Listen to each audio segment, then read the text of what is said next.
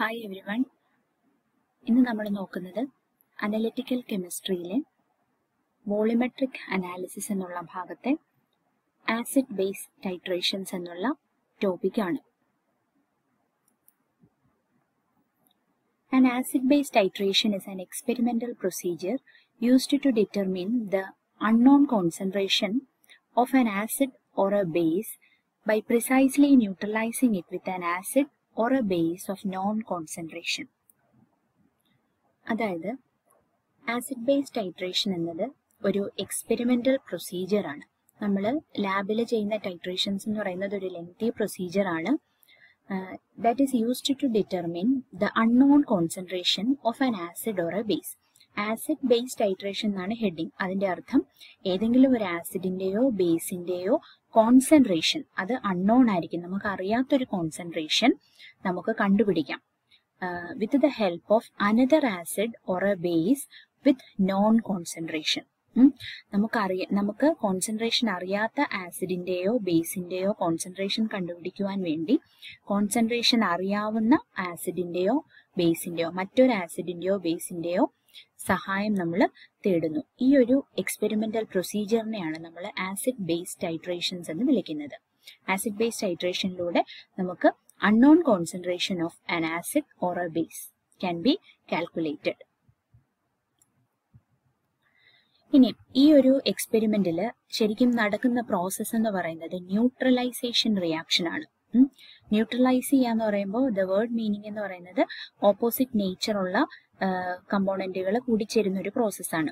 അപ്പം ഈ acid base ടൈട്രേഷനിലെ neutralisation എന്താണെന്ന് വെച്ചാൽ it involves the combination of H3O plus ions with OH minus ions to form water. ശരിക്കും acid base ടൈട്രേഷനിലെ neutralisation എന്താണെന്ന് വെച്ചാൽ ആസിഡിനകത്തുള്ള H പ്ലസ് അയോണുകളും H3O പ്ലസ് എന്ന് പറയുമ്പോൾ it is equivalent to H plus ion and ബേസിനകത്തുള്ള OH minus ion. ഈ ആസിഡും ബേസൂടാണ് combine ചെയ്യുന്നത്. അപ്പം ആസിഡിനകത്തുള്ള H പ്ലസും ബേസിനകത്തുള്ള OH മൈനസൂടെ കൂടി ചേർന്ന് വാട്ടർ ആയിട്ട് മാറുന്ന ഒരു പ്രോസസ്സാണ് നമ്മുടെ ഈ ആസിഡ് ബേസ് ടൈട്രേഷൻസിൽ നടക്കുന്നത്. അപ്പം H പ്ലസും OH മൈനസും കൂടെ ചേർന്ന് ന്യൂട്രലായ ഒരു വാട്ടർ മോളിക്യൂളായിട്ട് മാറുന്നത് ന്യൂട്രലൈസേഷൻ റിയാക്ഷൻ ആണ്. ഇതാണ് ശരിക്കും ഓരോ ആസിഡ് ബേസ് ടൈട്രേഷൻസിലും സംഭവിക്കുന്നത്. ഇനി acid base ടൈട്രേഷൻസിൽ the solutions of alkali are titrated against standard acid solution. നമുക്ക് കോൺസെൻട്രേഷൻ കണ്ടുപിടിക്കേണ്ടത് ഒരു ആൽക്കലി അല്ലെങ്കിൽ ഒരു ബേസിൻ്റെതാണെങ്കിൽ അതിനെ നമ്മൾ ടൈട്രേറ്റ് ചെയ്യാനായിട്ട് എടുക്കുന്ന ഓപ്പോസിറ്റ് ആളെന്ന് പറയുന്നത് സ്റ്റാൻഡേർഡ് ആസിഡ് ആയിരിക്കും. സ്റ്റാൻഡേർഡ് എന്നുള്ള ടേം നിങ്ങൾ ഓർക്കുക. കോൺസെൻട്രേഷൻ അറിയാവുന്ന സൊല്യൂഷൻസിനെയാണ് നമ്മൾ സ്റ്റാൻഡേർഡ് സൊല്യൂഷൻസ് എന്ന് വിളിക്കുന്നത്. അപ്പം ആൽക്കലിയുടെ കോൺസെൻട്രേഷൻ ആണ് കണ്ടുപിടിക്കേണ്ടതെങ്കിൽ നമ്മൾ അവിടെ സ്റ്റാൻഡേർഡ് ആയിട്ട് എടുക്കേണ്ടത് ഒരു ആസിഡിനെയാണ്.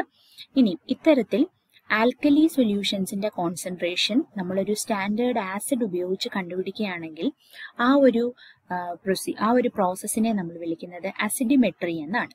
അപ്പം അസിഡിമെട്രി എന്ന് പറയുന്നത് സ്റ്റാൻഡേർഡ് ആസിഡ് ഉപയോഗിച്ച് ആൽക്കലി സൊല്യൂഷൻസിന്റെ സ്ട്രെങ്ത് കണ്ടുപിടിക്കുക. ആ ഒരു പ്രോസസ്സാണ് അസിഡിമെട്രി. ഫോർ എക്സാമ്പിൾ നിങ്ങൾ ലാബിൽ എസ്റ്റിമേഷൻ ഓഫ് NaOH ചെയ്യും. ആ ഒരു പ്രോസസ്സിൽ നമ്മൾ സ്റ്റാൻഡേർഡ് ആയിട്ട് HCl ആണ് ഉപയോഗിക്കുന്നത്. സ്റ്റാൻഡേർഡ് ഹൈഡ്രോക്ലോറിക് ആസിഡ് ഉപയോഗിച്ച് സോഡിയം ഹൈഡ്രോക്സൈഡ് NaOHന്റെ സ്ട്രെങ്ത് കണ്ടുപിടിക്കുന്നത് അസിഡിമെട്രി ആണ്.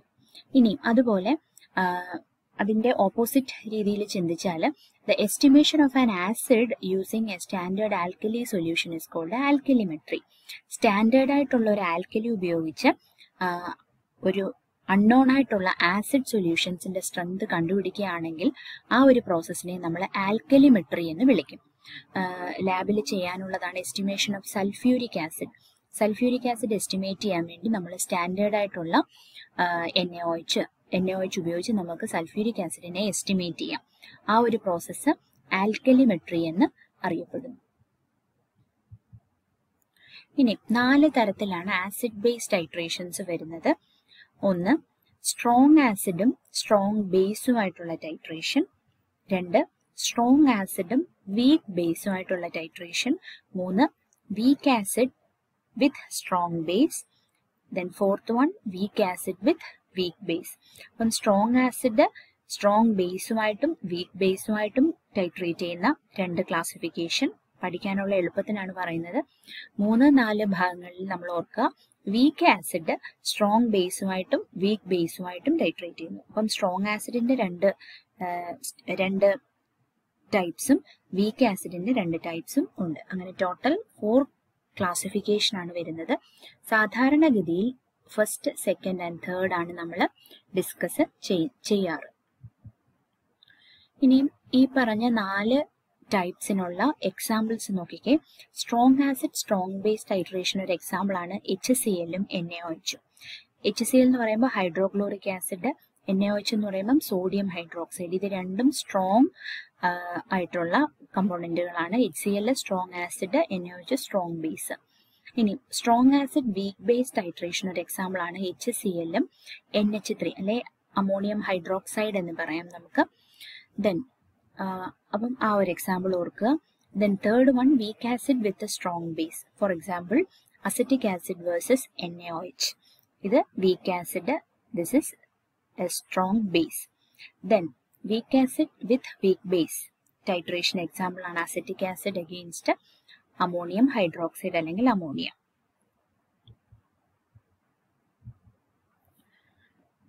The process of titration is accompanied by a change in pH. അപ്പം ഞാൻ മുമ്പ് പറഞ്ഞു ആസിഡ് ബേസ് ടൈട്രേഷൻസ് എന്ന് പറയുന്നത് ഒരു എക്സ്പെരിമെന്റൽ പ്രൊസീജിയർ ആണ്. അതിൽ സംഭവിക്കുന്നത് ന്യൂട്രലൈസേഷൻ റിയാക്ഷൻ ആണ്. H+ഉം OH- കൂടെ കമ്പൈൻ ചെയ്ത് വാട്ടറായിട്ട് മാറുന്ന ഒരു പ്രോസസ്സാണ് ഈ ആസിഡ് ബേസ് ടൈട്രേഷൻ. അപ്പോൾ ഈ ഒരു ടൈട്രേഷനിൽ സംഭവിക്കുന്നത് ശരിക്കും ന്യൂട്രലൈസേഷൻ ആണ്. അപ്പോൾ ഈ ന്യൂട്രലൈസേഷൻ നടക്കുമ്പോൾ ഞാൻ പറഞ്ഞു H+ഉം OH- കമ്പൈൻ ചെയ്യുന്നു ഇല്ലേ. അപ്പോൾ ഈ H+നോടനുബന്ധിച്ച് നമ്മൾ H+ന്റെ കോൺസെൻട്രേഷനോടനുബന്ധിച്ച് പറയുന്ന ഒരു ടേമാണ് pH എന്ന് വിളിക്കുന്നത്. അതായത് negative logarithm of H+ ion concentration, അതാണ് pH. അപ്പൊ ഈ ന്യൂട്രലൈസേഷൻ റിയാക്ഷൻസിൽ H+ ഇൻവോൾവ് ആവുന്നത് കൊണ്ട് തന്നെ നമുക്ക് പറയാം ഈ ഒരു ടൈട്രേഷനിൽ pHന് ചേഞ്ച് ഉണ്ടാവുന്നു. അപ്പൊ നമ്മൾ ഈ ഒരു സ്റ്റഡിയിൽ ആസ് എ ഹോൾ നമ്മൾ നോട്ട് ചെയ്യുന്നത് pHൽ ഉണ്ടാവുന്ന വേരിയേഷൻ. pHൽ എന്തുകൊണ്ടാണ് വേരിയേഷൻ ഉണ്ടാവുന്നത്? H+ന്റെയും OH- റോള് അല്ലെങ്കിൽ ആക്ഷൻ ഈ ഒരു ആസിഡ് ബേസ് ടൈട്രേഷനിലുണ്ട്. H+ന്റെ കോൺസെൻട്രേഷനെയാണ് നമ്മൾ pHുമായിട്ട് എപ്പോഴും റിലേറ്റഡ് ആയിട്ട് പറയുന്നത്. അതുകൊണ്ട് തന്നെ നമ്മൾ ഈ സ്റ്റഡിയിലും ടൈട്രേഷൻസിലും pHന്റെ വേരിയേഷൻ ആണ് നമ്മൾ നോട്ട് ചെയ്യുന്നത്. ഇനിയും നമുക്ക് ഒരു ടൈട്രേഷനിൽ pHും വോളിയം ഓഫ് ദ സൊല്യൂഷൻ, നമ്മൾ ആൽക്കലി ആവട്ടെ ആസിഡ് ആവട്ടെ ബ്യൂററ്റ് വഴി ആഡ് ചെയ്യുകയാണെങ്കിൽ ആ വോളിയവും സൊല്യൂഷനിൽ ഉണ്ടാവുന്ന pHന്റെ വേരിയേഷനും കൂടെ പ്ലോട്ട് ചെയ്താൽ, ഒരു ഗ്രാഫ് വരച്ചാൽ കിട്ടുന്ന ആ ഗ്രാഫിനെ നമ്മൾ ടൈട്രേഷൻ കർവ് എന്ന് വിളിക്കും. pH y ആക്സിസിലും വോളിയം x ആക്സിസിലും കൊടുത്തുകൊണ്ട് നമ്മൾ ഒരു ഗ്രാഫ് വരച്ചാൽ ആ ടൈട്രേഷനിൽ നിന്ന് കിട്ടുന്ന ഗ്രാഫിനെ നമ്മൾ ടൈട്രേഷൻ കർവ് എന്ന് പറയും. ഇനി മറ്റൊരു ഇമ്പോർട്ടന്റ് കാര്യം, ആസിഡ് ബേസ് ടൈട്രേഷൻസിൽ ഇൻഡിക്കേറ്റേഴ്സ് നമ്മൾ ഉപയോഗിക്കാറുണ്ട്. ഇൻഡിക്കേറ്റേഴ്സിന്റെ മലയാളം മീനിങ് സൂചകങ്ങൾ എന്നാണ്. അപ്പം നമുക്ക് ഈ റിയാക്ഷൻ കംപ്ലീറ്റ് ആയോ എന്ന് കണ്ണുകൊണ്ട് അല്ലെങ്കിൽ വിഷ്വലി നമുക്ക് മനസ്സിലാവാൻ വേണ്ടി ഉപയോഗിക്കുന്ന കോമ്പൗണ്ടുകളാണ് ഇൻഡിക്കേറ്റേഴ്സ്. ഇൻഡിക്കേറ്റേഴ്സ് ശരിക്കും നമ്മുടെ കാറ്റലിസ്റ്റിനോടൊക്കെ സിമിലർ ആണ്. കാര്യം ഇത് ആസ് സച്ച് റിയാക്ഷനിൽ പങ്കെടുക്കത്തില്ല. നമ്മുടെ ആസിഡും ബേസും തമ്മിൽ കമ്പൈൻ ചെയ്യുന്ന ഒരു പ്രോസസ്സിലേക്ക് ഈ ഇൻഡിക്കേറ്റേഴ്സ് ഇൻവോൾവ് ആവത്തില്ല. അവർ അവരുടേതായ ഒരു ഐഡന്റിറ്റി ഈ ഒരു റിയാക്ഷനിൽ കീപ്പ് ചെയ്യും. ഒരു പർട്ടിക്കുലർ ഇൻസ്റ്റന്റിൽ ഈ ഇൻഡിക്കേറ്റേഴ്സ് ഒരു കളർ കാണിക്കും. ആസിഡും ബേസൂടെ ടൈട്രേറ്റ് ചെയ്ത് അത് മറ്റൊരു സ്റ്റേറ്റിലേക്ക് ന്യൂട്രലായി കഴിയുമ്പോൾ ഇൻഡിക്കേറ്റർ മറ്റൊരു കളറിലേക്ക് മാറും.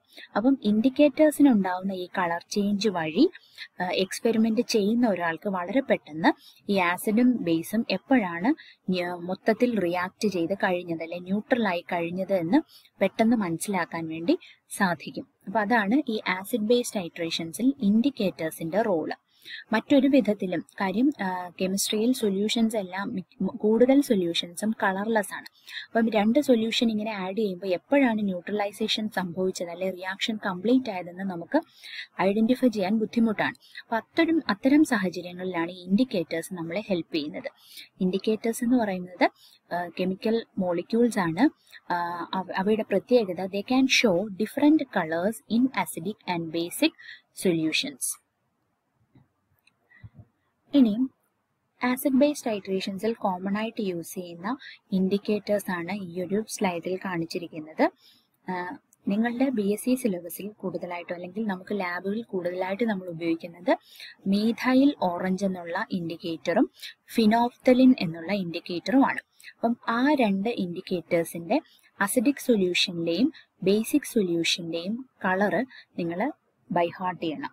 മീഥൈൽ ഓറഞ്ച് അസിഡിക് സൊല്യൂഷനിൽ റെഡ് കളർ ആയിരിക്കും, ബേസിക് സൊല്യൂഷനിൽ ഓറഞ്ച് യെല്ലോ കളറും ആയിരിക്കും. അപ്പൊ മീഥൈൽ ഓറഞ്ച് എന്ന് പറയുന്നത് അസിഡിക് സൊല്യൂഷനിലേക്കാണ് നമ്മൾ ഒഴിക്കുന്നതെങ്കിൽ അതിന് റെഡ് കളർ ആയിരിക്കും.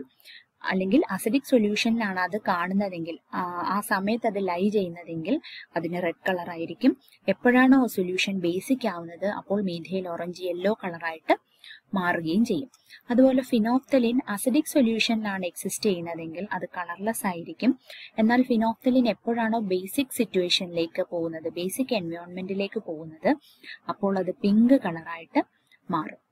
അപ്പൊ നമ്മൾ പറഞ്ഞത് എന്താണ് ആസിഡ് ബേസ് ടൈട്രേഷൻ, എന്താണ് അതിലെ കെമിസ്ട്രി, ദെൻ അതിലെ ടൈട്രേഷൻ കർവ് എന്താണ്, ദെൻ അതിനോടൊപ്പം ആസിഡ് ബേസ് ടൈട്രേഷനിൽ യൂസ് ചെയ്യുന്ന ഇൻഡിക്കേറ്റേഴ്സ്.